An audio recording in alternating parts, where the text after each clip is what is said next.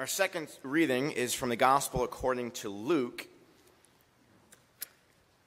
We're reading from chapter 1, verses 5 to 25. If you'd like to follow along, you can find it beginning on page 56 in the back section of your Red Pew Bible. And we'll be looking at various Advent stories, sort of the stories that come before the Christmas story. Some might be familiar to you, some might be new to you. Luke chapter 1, verses 5 to 25. In the days of King Herod of Judah, there was a priest named Zechariah, who belonged to the priestly order of Abijah. His wife was a descendant of Aaron, and her name was Elizabeth. Both of them were righteous before God, living blamelessly according to all the commandments and regulations of the Lord. But they had no children, because Elizabeth was barren, and both were getting on in years. Once, when he was serving as priest before God, and his section was on duty, he was chosen by lot, according to the custom of the priesthood, to enter the sanctuary of the Lord and offer incense. Now, at the time of the incense offering, the whole assembly of the people was praying outside. Then there appeared to him an angel of the Lord, standing at the right side of the altar of incense. When Zechariah saw him, he was terrified, and fear overwhelmed him.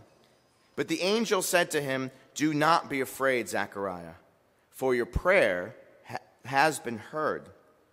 Your wife, Elizabeth, will bear you a son, and you will name him John. You will have joy and gladness, and many will rejoice at his birth, for he will be great in the sight of the Lord. He must never drink wine or strong drink. Even before his birth, he will be filled with the Holy Spirit. He will turn many of the people of Israel to the Lord their God. With the spirit and power of Elijah, he will go before him to turn the hearts of parents to their children and the disobedient to the wisdom of the righteous, to make ready a people prepared for the Lord." Zechariah said to the angel, "How will I know that this is so? For I am an old man, and my wife is getting on in years." The angel replied, "I am Gabriel. I stand in the presence of God, and I have been sent to speak to you and to bring you this good news. But now, because you did not believe my words, which will be fulfilled in their time, you will become mute, unable to speak, until the day these things occur." Now, meanwhile, the people were waiting for Zechariah and wondering at his delay in the sanctuary. When he did come out, he could not speak to them, and they realized he had seen a vision in the sanctuary. He kept motioning to them and remained unable to speak. When his time of service was ended, he went to his home. After those days, his wife Elizabeth conceived, and for 5 months she remained in seclusion.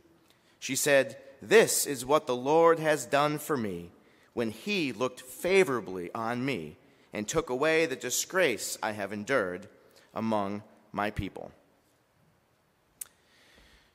Gracious God, give us ears to hear and eyes to see and hearts that are open to receive and respond to your message, your word, to us this day. Amen. Now, as I look around, I know that we are a growing and a diverse congregation. We come from different backgrounds, different interests, different traditions, but there is one thing we all have in common, and it's actually not our love of nature or skiing, although it is related to skiing in a way. Here it is. This is what we all have in common. You ready for it? None of us like to wait. I don't think, right? I mean, if you like to wait, raise your hand, and we'll have a conversation afterwards. I'll do some pastoral counseling. We don't like to wait. We don't like to wait in lines at the grocery store. We don't like to wait in lines at the mountain, like on the quad or the Gandhi. None of us like to wait in those lines. In fact, we have apps now on our phone that tell us how long that you can expect to wait in line to go up the mountain. And depending on the wait, if it's 15 minutes here or 2 minutes here, I'm doing the bunny slope. because I don't want to wait in line. We don't like to wait in traffic, and we all experienced that this fall. Wasn't that a delight? We don't like to wait for children to listen to us. We think, how long will this last? But there are other things that we don't like to wait for. Sometimes we don't like to wait for other people to change. Or, more personally, waiting for test results to come back from the doctor. There are times that we put ourselves in situations, we find ourselves, and we want the answers, we want to know what the results, what the future will look like, but we don't. We have to wait. And for a culture that is fast-paced, on the go, go, go, we actually spend a lot of time waiting. And very often, much of it is out of our control, out of our hands. And we don't like that very often. But what if, in our waiting, there was a time of growth for us? What if sometimes God shows up in powerful and profound ways as we wait? Sometimes we are waiting for an answer from God. At different times and different seasons in our lives, we have all struggled with unanswered prayer. And perhaps we have all lived with the longing of unmet desires, whatever they might be for you. Perhaps we are waiting patiently to meet a life partner or to have that long-desired first child. Perhaps we are waiting for vocational clarity that would allow us to use our God-given talents and passion. Perhaps we're waiting for enough financial resources to go back to school or to meet the pressing needs of our family or to enjoy the life that we've always dreamed of. Whatever it is, and maybe now in this stage and season of life, you find yourself waiting. And when this happens, it is normal and expected at times for feelings of frustration or defeat or disappointment to enter our spirits. We might say, how long? How long must I wait? When we think about Advent, often we think about preparations for Christmas. And we're all supposed to be in good cheer, right? Put the big smile on. And then we realize, oh, this is a very stressful time. This is not what it's supposed to be. This is not what Hallmark says it's supposed to feel like. But, we anticipate the birth of the Christ child. We remember God's love for us, and it's all those good feels, right? And those times will come, but we also have to wait for those. And Advent is an intentional time of preparing our hearts and entering into this season of longing and uncertainty and at times doubt. That's okay. We are together as one community to enter into that. If we pay attention to the many stories within the Advent narrative, like the one we just read, we find that there is space even for lamentation. The psalm that Dave read, Psalm 25, is really a psalm of mourning, of lamenting to God, of being honest and open and vulnerable with what's going on inside of our hearts. And that is okay. In fact, sometimes that is really important. And it's good this season, as we're beginning Advent, to say, yeah, we can lean into that. Because maybe that's where we are right now. Maybe it doesn't feel like Christmas. It feels like something else. And that is okay. Because if that's how you feel, you are entering into the story of women and men in Scripture. And you're entering truly into the Advent narrative. Lamentation is okay. In fact, every year we hold a special service here in the sanctuary called Blue Christmas for those for whom this season is difficult. This season is painful. It brings back hard memories from the pain of loss of loved ones or from childhood, and we actually enter into that. We acknowledge it. And together as one community, we offer prayers and sing songs and have a message of healing and hope as well. And in its own way, lamenting is an act of faith, actually, because it speaks to our understanding that things are not as they should be in our own lives, in our families, with our health, in our communities, and in the wider world. And sometimes, coming from the Thanksgiving holiday weekend, you realize things are not as they should be, right? With our families. Well, you can lament that, and that is an act of faith, actually, because we realize that we have longings of how things can be, how things should be. So to cry out for help, to acknowledge the disappointment and the challenge of our situations is actually an act of waiting faithfully with unanswered prayer. Because you can have unanswered prayer and just give up. Be like, I'm done. I'm checked out. And that's understandable too. But to continue to pray, to continue to acknowledge your situation, and to wait faithfully with anticipation that something will happen. The night will end, the dawn will come, light will shine in the darkness. This is the meaning of Advent. And during these moments or these seasons of our lives, we can express a deep faith by continuing to speak to God, continuing to speak to one another with honesty and transparency and vulnerability about the things in our lives and the things in the world that are not as they should be. Sometimes it's really important and healthy to acknowledge that, not to pretend it doesn't exist. And so we first meet Zechariah and Elizabeth in the midst of apparently a very long season of disappointment and unanswered prayer. They had been praying for years, decades perhaps, for a child.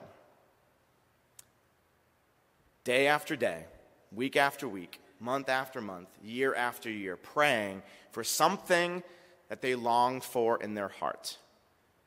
And maybe this morning you find yourself in that situation, maybe not for a child, but for something else or for someone else. But they continued to show up. They continued to gather. They continued to receive the support of the community around them. Remember, we read when Zechariah went into the sanctuary, the whole assembly gathered around and prayed. Maybe they prayed for him. Maybe they prayed for Elizabeth. Well, in this particular story, which in some ways does resemble a more well-known story of the angel, Gabriel, showing up to another woman named Mary, who was Elizabeth's cousin, by the way. Well, we read in this story that their prayers were heard, that God had not forgotten them. They were remembered by God. And the angel Gabriel reveals himself to Zechariah while Zechariah is doing what he was supposed to be doing, which I think is really important. Our responsibilities and our commitments do not stop while we lament, while we hope, while we pray, while we wait. Who knows how God will meet us when we least expect it, and in the very place that we are meant to be. And in fact, Zechariah and Elizabeth received so much more than they asked for or could have ever imagined, and who their son John was going to be, John the Baptist. I remember back about 12 years ago, my wife Loretta and I were hoping and praying to start a family. In fact, we had been married a few years, and we were in the dreaming phase of owning our first home, starting a family, and making roots. We thought in Westchester County in New York. Yet none of those dreams were coming to fruition, not a one, for a number of years. And in fact, the doors that we were trying to open up ourselves for home, for job, for family, one by one, they continued to be closed. sometimes they were shut in our face. And it was confusing, it was disappointing, and it was painful, to be quite honest. And in the midst of that time period, while we were really hoping to stay in that area, and this was home for us, this is what we wanted, an opportunity came up, sort of out of the blue, for us to move to Paris. Not what we were hoping for. Not what was in our agenda or our plans for our future. But something inside of us at this season of our life said, if this is God's leading and God's will, we need to say yes. We have no idea what this is going to look like for our future. And in fact, at the time, saying yes to God seemed like saying no to starting a family. And seemed like saying no to making roots. And seemed like saying no to the future that we had envisioned for ourselves.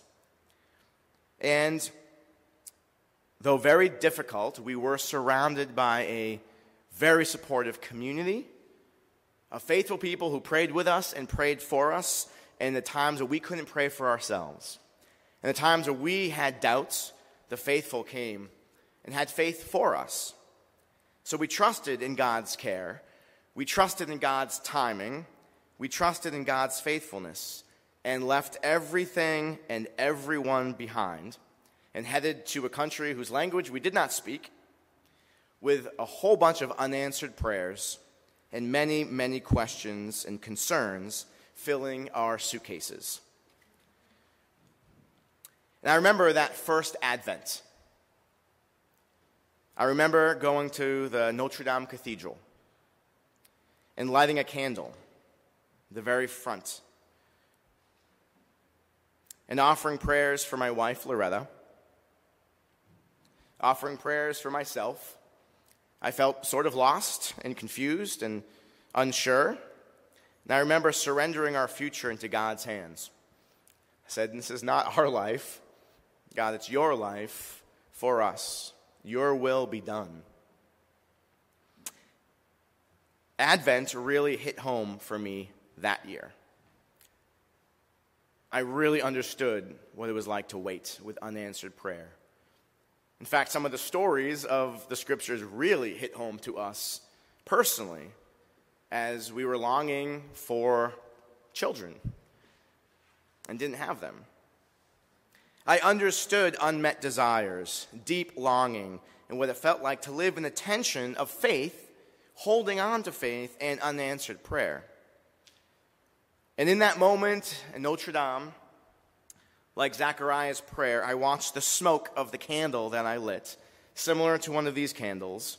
I watched the flame flicker, which sort of felt like my faith, but I saw the smoke rising up through the dome and the beautiful ceilings, the rose stained glass window, and I felt and hoped that we were being remembered by God.